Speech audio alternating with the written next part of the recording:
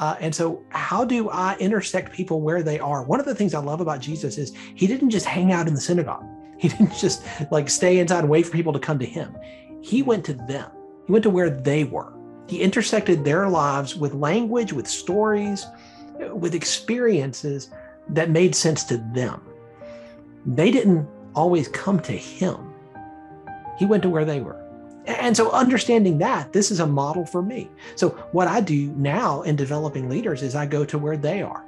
I know how to speak their language because I've been in leadership in the business world and in ministry world now for a couple of decades, right? I mean, pushing 30 years. So I can talk about all of this in different contexts and different perspectives and draw lines because every leadership principle is rooted in Scripture.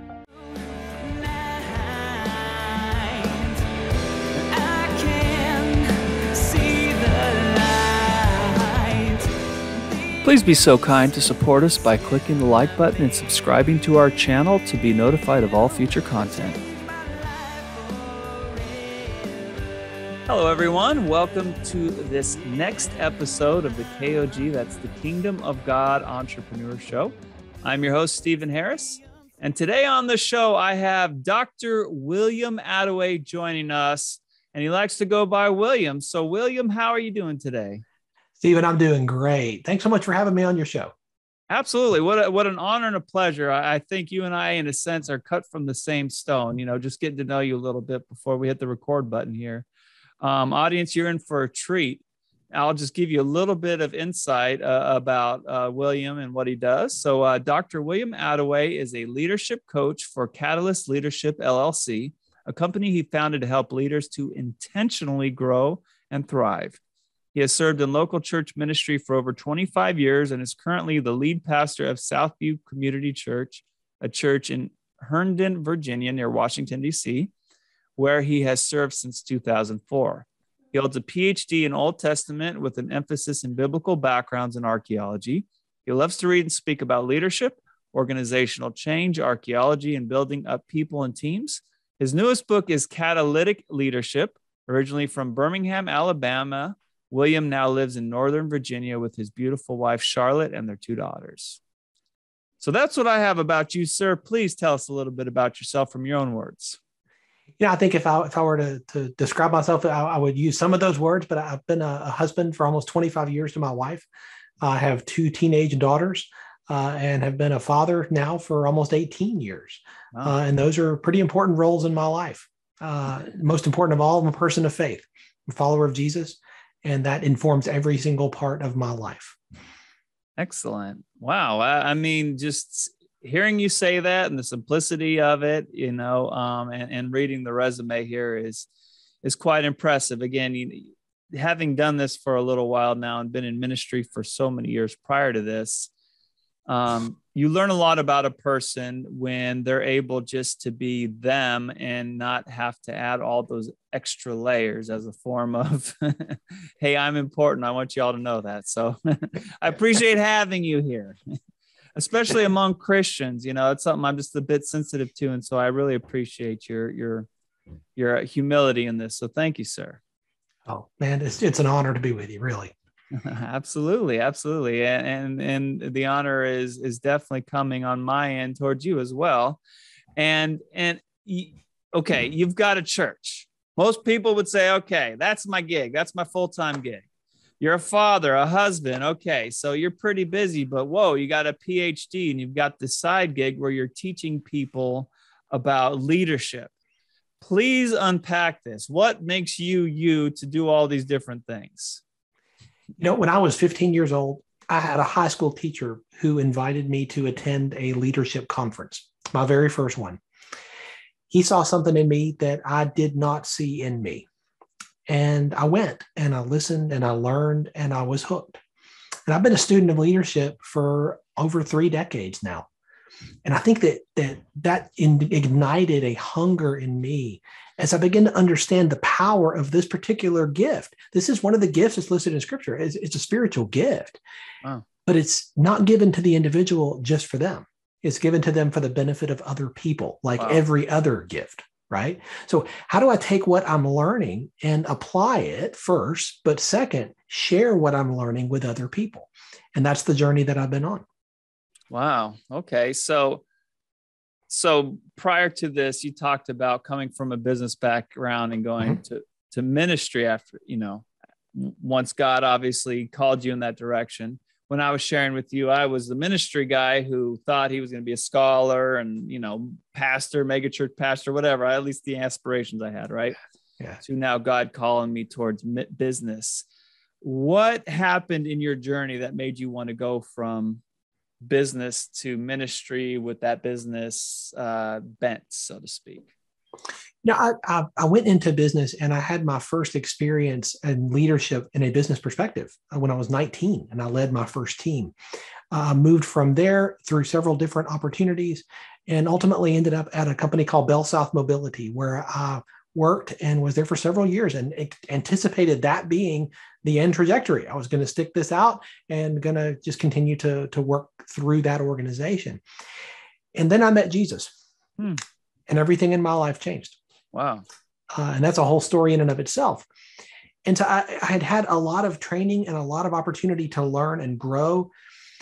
And then this whole life change happened. And I began to feel a tug and a call to help people in a different way. And so I began to explore that and ultimately made that transition. And that's where I moved into the ministry world. But the entrepreneurial gene that is in me never went away.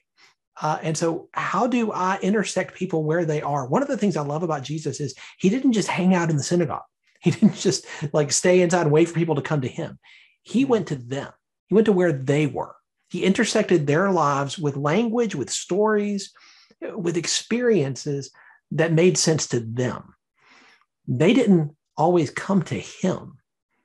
He went to where they were. And so understanding that, this is a model for me. So what I do now in developing leaders is I go to where they are. I know how to speak their language because I've been in leadership in the business world and in ministry world now for a couple of decades, right? I mean, pushing 30 years. So I can talk about all of this in different contexts and different perspectives and draw lines because every leadership principle is rooted in Scripture. All truth is God's truth. Sometimes we have to learn to eat the fish and leave the bones, right? We have to learn to discern. And when we do that, we can then make connections for anybody. Wow. That's powerful. Now, do you feel like you came out of the womb with this leadership capacity in you and you were just wired this way? That's a great question. I don't. I'm not what you would call the natural born extroverted, charismatic leader. That is not my style. One of the things that I encourage my coaching clients to do is to discover their wiring, because I think every person's wiring is a little bit unique. It's a little bit different because I think God created every person on purpose for a purpose. But you have to understand that. You have to understand and recognize that and lean into it and develop it. If you look at my profile on a Myers-Briggs, for instance, I don't think I can get any farther on the introverted side of the line, all the way, right? Well, that's not typical for somebody who does what I do. That's not typical for somebody who does what I do in ministry. That's not typical for somebody who does what I do in business. Wow. And so how do you use that? How do you leverage that? Well, understand that every part of your wiring is there on purpose. And it's not a limitation. It's simply a matter of learning how to leverage it in such a way that you're going to lean into your own wiring instead of trying to copy and be someone else. Early in our leadership, so often we try to ape and mimic other leaders that we admire and respect. It's normal, it's natural. I did it. We all do it. Yeah. But you better over time learn to discover your own wiring and lean into that. Otherwise, you're just going to end up being a really bad copy of somebody else. The truth is, God already made one of them. He doesn't need a bad copy on top of that. Wow. You're designed to be you. And that's what I love helping leaders to do. So I didn't pop out. I've learned, I've grown, I've developed, but I've learned to do that in the context of who I am, who I'm created and designed to be. Oh, that's huge. I love what you're saying. I can say from even my own journey, I've experienced that because, I mean, I think about when I had the call of ministry on my life 20 years ago. Mm-hmm. There were certain leaders, preachers that I aspired to be just like, and I started studying different things. And it was always me trying to recreate myself in the image of somebody else. You know, we're not talking about being Christ-like. We're talking about, okay, this person has a certain swagger, a certain way they approach homiletically to the audience. That's, you know, how public speaking basically, but from a Christian term, right? How's the art of preaching. So, you know, whether it's a certain style of homiletics, things like that, it was always a sense of trying to take bits and pieces of others. And it was in my journey in corporate America when I realized that the most effective I'm going to be is when I'm the best version of me. Bingo. My natural way of approaching, because now I'm making my living in the Medicare industry, and I learned to communicate to people from a conviction of always doing right by the customer as though it was my father or my mother talking to me. And that's good. I take that same approach on every call, whether I'm tired, wore out, full of energy, excited about life, discouraged, whatever. Every call is, you know, when I was on the phones was that, right? Out of that, I was successful, got promoted, was able to start training people to do that, then got promoted again. Now I'm leading teams of teams and stuff like that. You know what I mean? Yeah. And it's really exciting to see that growth, but I had to have a personal conviction in my journey that I can only be Stephen. That's right. I can pick up stuff from other people, principles. There might be certain little things, but at the end of the day, if I'm not Stephen, we are having a problem. That's right. That's exactly right. Because then you're going to have a problem internally because you're trying to line up and become something that you are not designed to become. Yeah. Yeah. So this is really interesting because my question is, how much of this real world principle you're talking about? This is a one size fits all reality that spans every element of human life. Yes. And you are in a church context, but yet you play well. It's like the prophet Daniel, who is one of my top 3 biggest biblical heroes, right? Absolutely. He was a businessman who was a profound prophet, right? Been through some stuff, a political leader at that as well, right?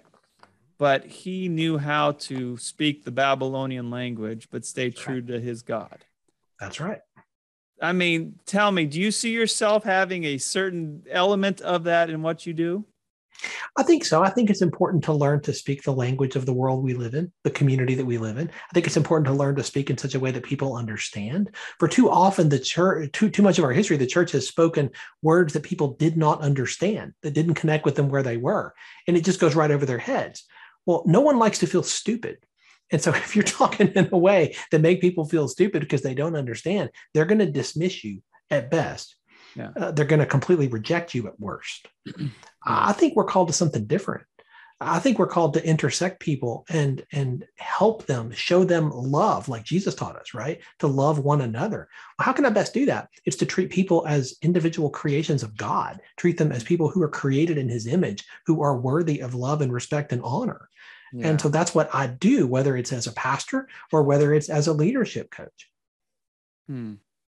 So I'm just thinking from the practical side, how much of your day or your week is dedicated to one or the other? Because both in themselves are full-time jobs, and then being a husband and a father. Sure. The pastoring is certainly the full-time job that gets the best hours of my week, no doubt.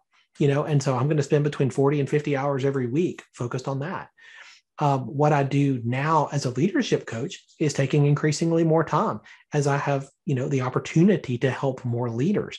Most of my clients come from the government sphere, from government contractors and employees, solopreneurs, entrepreneurs, C-suite leaders, educators. These are people that I'm able to intersect their worlds and help them develop as leaders in whatever their context, because leadership is not specific to one field. Principles don't just apply in this one field. It's not just in the church. It's not just in business. Leadership principles are principles for a reason. And you learn to eat the fish and leave the bones. You learn to say, okay, how is this going to apply in this context? And that's what I help leaders to do. I want them to be, like you said, the best version of themselves, not a copy of me, and certainly not a copy of anybody else. Wow. Now, do you find that what tends to be typical Christian thinking, the subculture of Christianity, which you and I are a part of, Sure. You feel that brings expectations of even like mediocrity. Like a lot of people hold back from who God's called them to be simply because they're waving the Jesus flag. Absolutely. Oh, absolutely. I have railed against this for the entire time I've been in church ministry. I believe so to the core of my being that excellence honors God and it inspires other people, and mediocrity does neither. And yet in the church, we tend to be, settle. We settle for mediocrity. We say, well, it's good enough. Good enough is good enough. Okay, I don't know about you, but the God that I serve is worth a little bit more than that. The people that he's called me to serve and to reach are worth a little bit more than that. They're created in his image. He literally sent Jesus to die for them.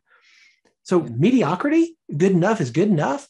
That thinking has no place in the church. It has absolutely no place in the life of a leader. I don't care what you do or where you do it. If you're a follower of Jesus, it's time to step it up. Well, is there a couple of key principles that you think kind of go to the top of the list that you would share with the audience, that if there's any 2 or 3 things, this is what you cannot compromise on, kind of a thing? Absolutely. In the book that I published earlier this year, I talked about 12 key principles that I have pulled from my own journey and from the journeys of the leaders that I've coached for a couple of decades now. Mm-hmm. And these principles are ones that go across that spectrum, right? Educators, government employees, small business owners, C-suite execs, no matter where they are, these principles apply. The first one is the one that I say is the most important. This is foundational. And that is cultivation of a teachable spirit. If you don't have a teachable spirit, if you don't have a posture of continual learning, it doesn't matter what else on the list you get right. That's non-negotiable. Wow. And we're talking in the context of faith here today. And so in that context, I can tell you that the root of that is all throughout Scripture. There's a great example, one that I'll teach on often, from the book of Exodus.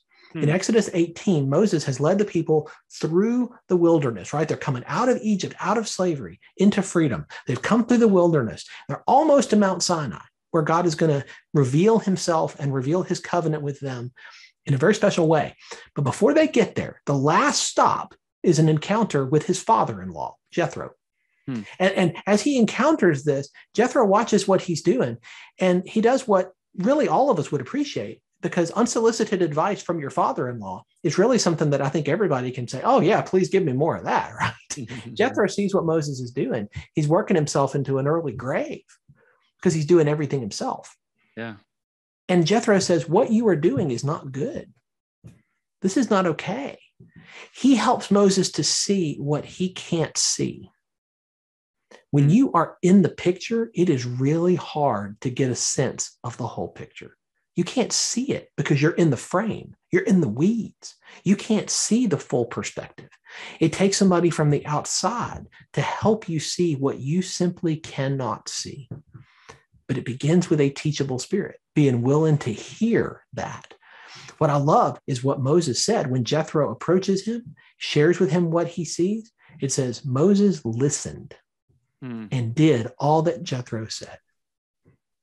That's humility. Yeah. That's a teachable spirit. And that is a model for me, for you, and for every person who is a person of faith. Yeah. And that's huge. I love the fact you're saying that, because Moses was a man who was definitely effective in what he did. And yes. I mean, Jethro gave him the advice and said, but, I'm paraphrasing, but he said, basically run it by God first to see if he's on board with what I'm saying. Right. And then do it. It wasn't you better do it because you're married to, my grandkids are your kids, right? That's right. It was go and ask God first before you pull, sign on the dotted line here. And you look at the history of Moses after that, every time something came up, he would go to the Lord. Yes. The only time he missed it is, the first time God tells him to strike the rock. Years later, God tells him to speak to the rock and he strikes it because he's irritated. Yeah. Absolutely. I think that, right, what you just described is such an indicator of the kind of guy Moses was. Yeah. I wonder, and this is pure speculation, but I wonder if the Moses we know would have ever existed had he not been humble enough to listen to Jethro. Yeah. Or if he would have burned out. I've watched leaders do that. Yeah. I've watched leaders think they have to do it all themselves and nobody can do it as good as they can. They refuse to delegate. They refuse to share the burden, and they flame out. Yeah. That's not best. Have you come to any conclusions? Because to me, I always think, I wonder how their childhood was. I wonder what they're trying to prove, where there's this idea of, if you don't mind speaking candidly, because honestly, in a position now where I'm managing, depending on the season, it could be several hundred people at a time. I like knowing I can trust the people that are my subordinates. I like knowing that if I'm gone, the show's going to still go on, whether I'm here or not. I feel comfortable knowing I don't have to worry and micromanage, right? Yes. Do you have a theory on what's going on there from your observations? In working, and this is particularly true among founders and entrepreneurs, I think, but really with all leaders, I think every leader is tempted by this and can be drawn to this idea that they have a cape hanging in their closet, and that, they're the one who's the savior that's going to swoop in and save the day, that nobody can do it like they can. That is a real temptation for leaders, particularly with things they started themselves, because they've always been the one who fixed it. They've always been the one who did it. The problem is that doesn't scale. It simply doesn't scale. And what you have to learn to do is what Jethro told Moses to do, which is to delegate, to build a team of people that you pour into, who are then able to extend your reach far beyond anything you could ever do alone. Yeah. That is a business principle. And the interesting thing about this is that Jethro is called the priest of Midian, likely not a follower of Yahweh, right? He's likely not at all on the same page as Moses religiously. And yet Moses takes his advice. Yeah. I talk often about the fact that you can learn from anybody. Sometimes you learn what not to do, but if you've got a teachable spirit, you learn to eat the fish and leave the bones. And as a follower of Jesus, obviously you pray about this before you do anything, which is what Jethro tells Moses to do. So interestingly, go to your God, seek him out on this. But if he says, okay, this is what I would recommend, and Moses absorbs it and he takes it and he does it, and that extends his leadership influence until he is the leader we know today. Yeah. Wow. That's so deep. Yeah, I hadn't thought about all. I mean, I put a lot of thought into the whole Jethro-Moses relationship and interaction, but it seems like that was the starting point, because I go to the book of John with Jesus, right? Mary is there with Jesus at this marriage in Cana of Galilee, right? And he had not been revealed yet. And his mother was the one who basically got that ball rolling. Yeah. And then the ministry started, right? Yeah. And it seems like even though Moses had been having his interactions, Jethro was that mentor he needed in that moment. And guess what? We all need that. We all need that. I've had a leadership coach for years because I need that. I need somebody to help me see what I can't see. I saw a study years ago that said every leader has statistically on average 3.6 blind spots. You know the funny thing about a blind spot? You don't know you have it. I need somebody to help me see what I can't see. And that's what I love doing for leaders as a coach. Jethro is in many ways a model for what I do as a leadership coach. Wow. I love that. And unfortunately, I'm looking at the time. We're running short on time here, but you've written a book. I mean, so someone from the audience watching this episode, listening to it, whatever form they're hearing this, what's the next steps? They go to your website, they reach out to you personally, they get a consult. Please break that down a little bit if you don't mind.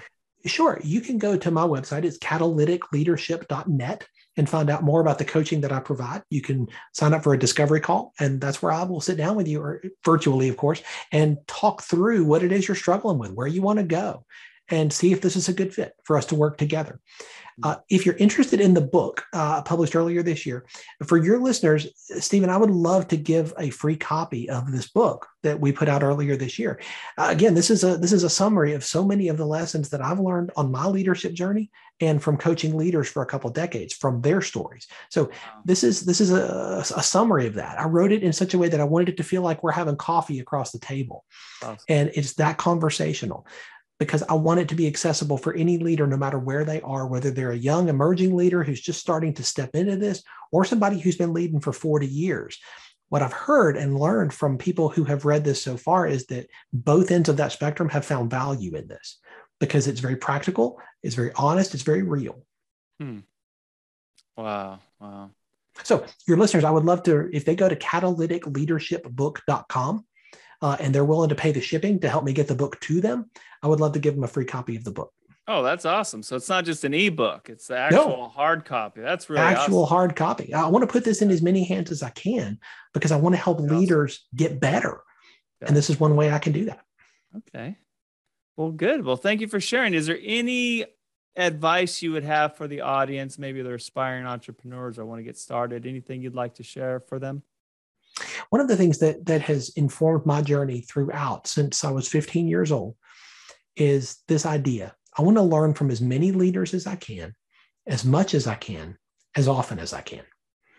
That has informed my way. So I have bought more coffees and lunches from leaders who are farther down the road than I am, so that I can sit down and ask them questions. And I always come prepared. I always come with questions that I can ask because I want to learn what I don't know.